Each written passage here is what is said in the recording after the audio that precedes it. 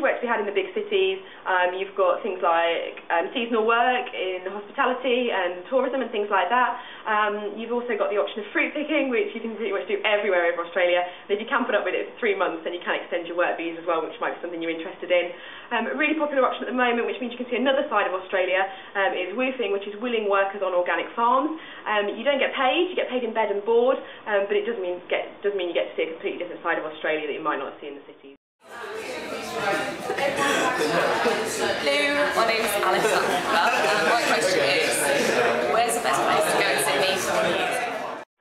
Hi Alice, you've got loads of different options for New Year in Sydney. On one end of the scale you've got the harbour cruises, you get free drinks all night, you're right at the edge of all the fireworks. On the other end, if you want a free night out, you've got Mrs Macquarie's Point. It's a massive park, free to get into. You do need to get there at lunchtime because it's so popular, but everyone's in a real party mood. Views over the harbour, views of the bridge, you've got the fireworks at midnight. To run to wherever you're going to be, it's going to be great. The other thing is, if you're going this year, you really need to get your accommodation sorted as soon as possible. One thing is, if you're going maybe with 3 or 4 people, have a look at a more expensive hotel that might have a quad room, because per person that might be cheaper than dorm rooms overall.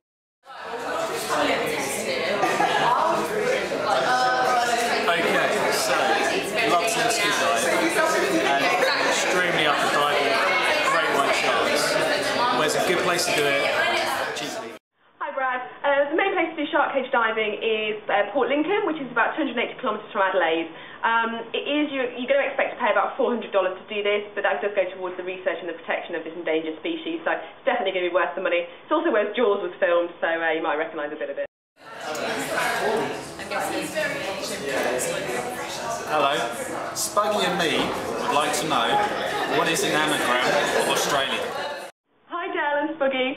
Not many anagrams of Australia. The best I found was Ultra Asia, but I did find online that the Australian singer and actress Kylie Minogue is also an anagram of Great Arse, Dismal Talent, You Shrieking Nuisance.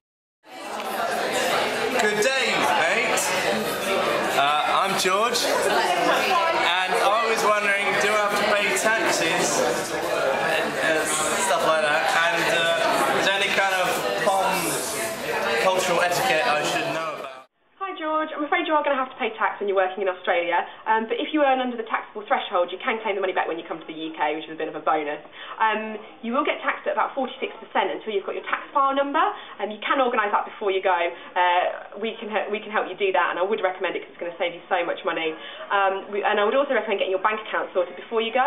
It just means that you can put money into savings before you get to Australia, and you can also start work straight away.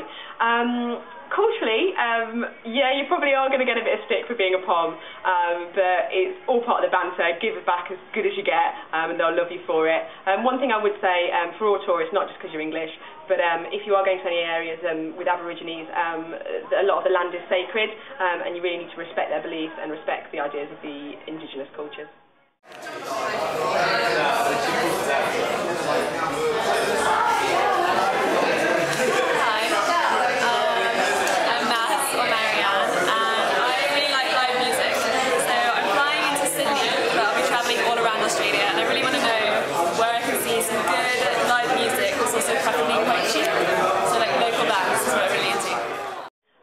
There's loads of places to see live music in Australia. All the big cities have festivals, and even smaller ones in the outback. My personal favourite place is St Kilda in Melbourne, right on the seafront. Loads of tiny little venues and playing live music, local bands.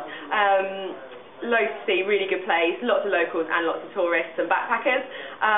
You can also check out Australia.com. They've got a great list of kind of free events and things like that. You've also got the kind of free listings magazines. You'll get them in cafes, restaurants, bars all over Australia, so check those. Hello, I really want to know where I can go sandboarding in Australia.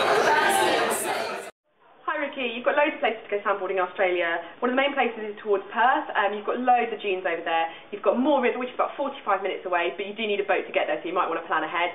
You've also got plenty of dunes around Albany as well. The other side of the coast towards Adelaide, there's loads of places all the way along the coast between Beach Point and Lake George, and you've also got Coorong National Park, which has got plenty of places to sandboard, and you can stay overnight, so if you want to do a few-day trip, then that sounds a good place to be.